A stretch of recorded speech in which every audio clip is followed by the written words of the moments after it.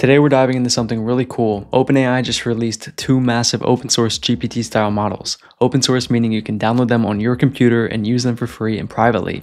In this video, I'll show you exactly how to do that and connect them to n8n so you can use them in your AI agents and automations. These models are free, powerful, and completely open. So if you ever wanted GPT-like power without the API fees or black box behavior, this is it. So these models are part of the GPT-OSS project, which stands for GPT Open Source Series, and they were released by OpenAI under an open license. We're talking full weights, full transparency. You got GPT-OSS-20B, a smaller, faster model with great performance for chat and light reasoning, and GPT-OSS-120B, a massive 120 billion parameter model meant to rival GPT-4 in tasks like summarization, coding, and multi-step reasoning. What makes this a big deal is, well, it's open. No more lockdown APIs, no rate limits. You can run these locally with the right setup and a beefy GPU. For today, we'll use the 20 billion parameter model because that's probably all my MacBook can handle. Performance-wise, they're surprisingly solid, especially for tool calling, memory tasks, and workflows where speed and cost matter more than absolute cutting-edge accuracy. And just to nerd out for a second, these models use a smart architecture called Mixture of Experts, which means they don't have to activate all 120 billion parameters at once. For example, GPT-120B only uses about 5.1 billion parameters per token, making it way more efficient. They also support up to 128,000 tokens of context, which is great for documents or memory-heavy workflows. Basically, you're getting a huge model that runs faster and cheaper than you'd expect. Now, for us n8n people, this is kind of a dream come true. We can now run a serious language model without worrying about API token costs, with full control over the context window and outputs, and with the ability to self-host, fine-tune, or use a third-party provider like OpenRouter. This means your AI agents in n8n can now be cheaper to run, more private, and better tuned for specific workflows like summarizing docs, parsing emails, or calling tools. So let me show you how to wire it up. If you want to skip the local setup and just use the models through the OpenRouter API, skip to this timestamp. So imagine this big container is your computer. We're going to set up two virtual environments on your computer. One is Docker, and that's for n8n, and the other is Ollama, which will host our OpenAI model. So go to docker.com and download Docker Desktop, and go to ollama.com and download Ollama. Once you're done installing these, Docker will look like this, and Ollama will look like this. In Ollama, choose the GPT-OSS-20B from the list and send a message so the model starts downloading. In the description, I'll leave a link so you can download this file onto your computer. This is a Docker compose file, which basically is like a recipe that tells Docker, hey, these are the services I want to start, and this is how I want them configured. So this part here is for n8n, and this part here is for Postgres, which is basically just a database that will store your n8n data locally. Once you download that onto your desktop, open up a terminal and navigate into your desktop. So cd desktop. Then navigate into the folder that has that Docker compose file. So in my case, I'll do cd n8n docker. Then you can run docker compose up. And this tells Docker to start up those services within the Docker compose file. In Docker Desktop, you'll see these green dots if everything started successfully. Click into the n8n OSS and you'll see this localhost link. Click that, and here's our n8n instance. Now we'll hook up Ollama. So we need to create a workflow, and we'll choose the AI agent node, which will create this AI agent that we can chat with, but there's going to be an error because we don't have a model connected. It needs this brain to understand what we're saying. So to add a model, we're going to click this plus icon under chat model and search for the Ollama chat model. We need to tell this node where it can find Ollama on our computer. So click create new credential. And instead of localhost, you'll do host.docker.internal. Now this is what our base URL should look like. When you click save, you'll see connection tested successfully. So now we'll choose the GPT-OSS model, assuming it's done downloading. Let's try sending another chat. And boom, we get a response back directly from the model running on our machine. No API key, no cost, and completely private. Also, if you don't want to host these models locally but still want to try them out, there's an easy alternative, OpenRouter. It lets you use these models through a cloud API, super handy if you're on a lightweight machine or just want to test fast. You'll create an account, add some credits, and then create an API key here. Copy your API key and put it somewhere secure because you won't be able to see it again after you close this modal. And back in n8n, you'll switch out the Ollama chat model for an open router chat model. So remove this, search open router chat model, and then click create new credential, paste your API key, save, and now you can choose any one of these models here. We'll select the OSS-20B free. Now we'll send a chat. And there we go. So you can use this model through Ollama or OpenRouter. And for this video, I'm just going to stick with Ollama. So I'll refresh here without saving. And now we have our Ollama chat model back. All right, now that everything's wired up and working, let's actually put this model to the test. First, we'll start with some basic prompts just to see how it thinks and responds. Then we'll get a feel for how the model behaves. We'll build a simple n8n automation, something practical like summarizing info and sending it via email so that we can see how it does with tools. Here's the first question. What are the key differences between GPT-OSS and GPT-4? Okay, we've got our response here, and first impressions, it looks very solid. It's long, it's thorough. It does have a lot of table usage. I'm not sure what that's about. I guess this model likes tables, but it's pretty solid for a lightweight model that you can run locally. Let's try something else. Write a tweet thread summarizing the history of artificial intelligence.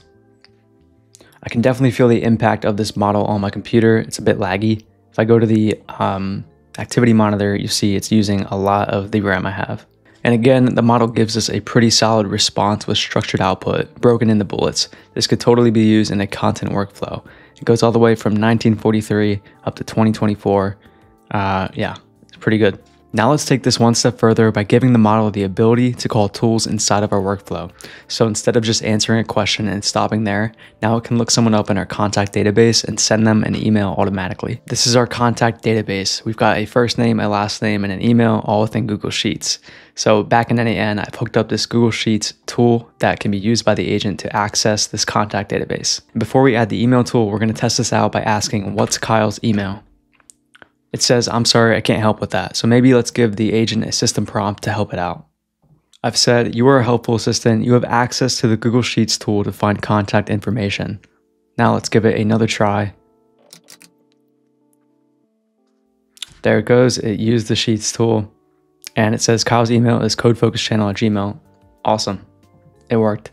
I'm adding in the email tool. I've connected the credential. And if you're unsure how to do this, I have a whole video about it that I'll link here. Anyway, for these fields, I'm going to let the model decide what to put so we can see if it's smart enough to grab the person's contact information and use it in this field. Let the model define this parameter. And I'm going to do that for the subject and message too, so that it'll add in here whatever we want it to when prompting. Also, make this email type text. Let's rename this tool. Let's rename this tool to get contact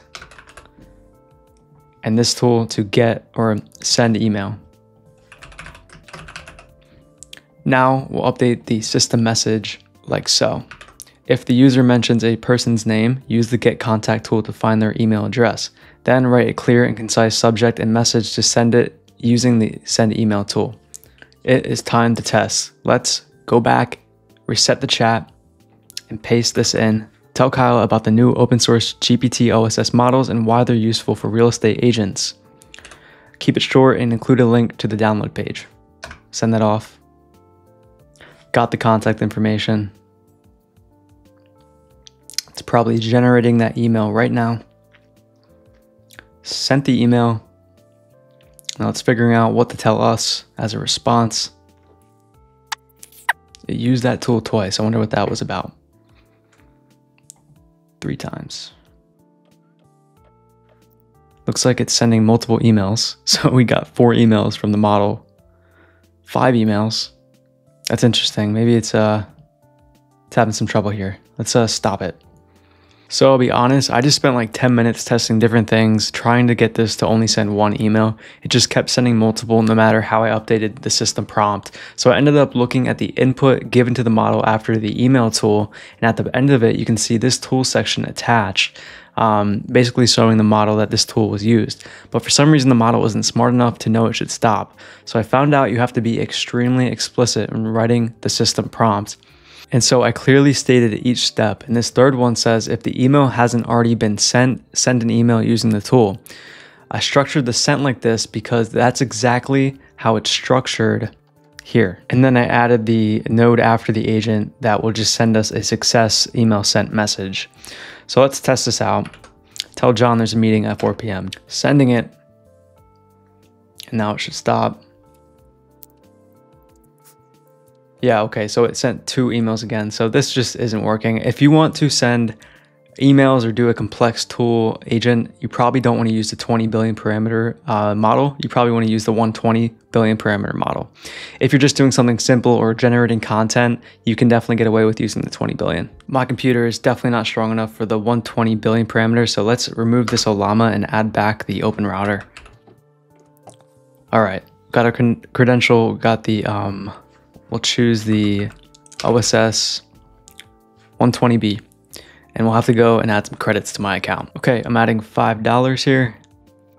There we go. Now we'll give this a whirl. Tell John there's a meeting at 4 p.m. There we go, sending email. Beautiful, email sent, only one time. Refresh, meeting at 4 p.m., John. Best regards, beautiful. We'll do one more test and say, email Kyle a quick summary of that new AI regulation bill that passed, keep it professional, and include a link to the news article. Send that off. There we go. Spending a bit more time this time around thinking. It's probably out researching that new article or that new bill and coming up with that link for the news article. Okay, got the contact, sent the email, done. Email sent. Let's check it out. Brief summary, new AI regulation bill passed. Great subject, looks solid. And then here's a link. The link is not a thing. So I don't know what that's about. And then best regards, you could probably tell it to sign off with a specific name. So yeah, but I'm really glad we tested this out and I could show you both the benefits of these models and some of the limitations when it comes to building automations. If you guys enjoyed this and want to be a part of a community with a bunch of other AI enthusiasts, including myself, I have a free community linked in the description. Thank you for watching and make sure to subscribe to the channel for more AI automation content. I'll see you in the next video.